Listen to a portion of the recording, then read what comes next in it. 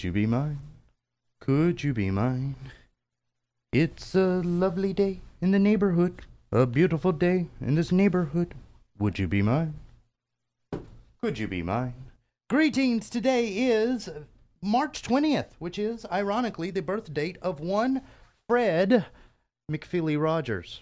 So if you have your favorite cardigan sweater out, well, today whip it out, because the greatest of entertainers on public television, Fred McFeely Rogers, born today in 1928. Of course, Mr. Rogers' Neighborhood, one of the major things for the Corporation of Public Broadcasting, and, well, one of the things that put PBS on the map. So today we had an interesting Q of the day, all about you, neighbor, and your neighborhoods. We'd ask you on our Facebook page at facebook.com/Q103 Hawaii. Tell us a little bit about yourself and the neighborhood that you're in, and we learned a lot of things about some neighborhoods today. Before we get into the last break, I kind of had one of those Mr. Rogers moments today with my father on my Facebook page. So I thought I would tell you, parents, and you kids, something that happens in life. Every so often, things get too big for the places that we put them. Mr. Rogers, of course, famously had a pet goldfish on the show. And if you noticed, over time, the goldfish did not live for 40-something years.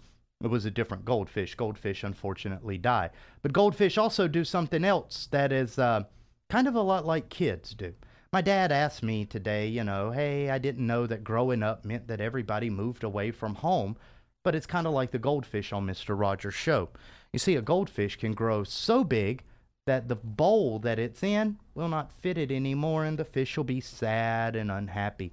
So it has to move up to a bigger pond or tank. And that's exactly what I did. I moved from the small little tank that I was born into, the little aquarium, into the bigger tank of the outside world. Well, just like goldfish, kids are just the same. And that's the example I left for my dad today, who is one of my helpers. Now, let's jump into the last break real quick. Ready? And yeah, go. Here we go.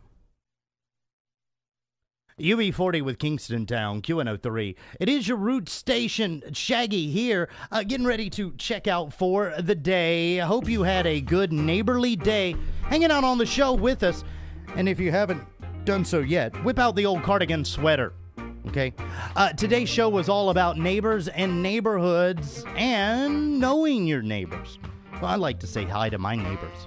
To my neighbor on the front side, Mr. Love. Absolutely love the gift that you gave me and my fiance last night. And of course, every day waking up and hearing you singing in the garden, it's great. I love my neighbors. Of course, the neighbor on the other side, Les, and the neighbor on the other side, Pat. Well, good morning, neighbors.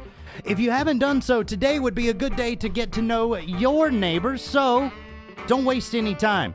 Go out and say hello to them. And yeah, maybe you'll learn something great from them. If you'd like to share your memories of your communities and neighborhoods, do that on our Facebook page at facebook.com/Q103 Hawaii. Workday kickoff is coming up next.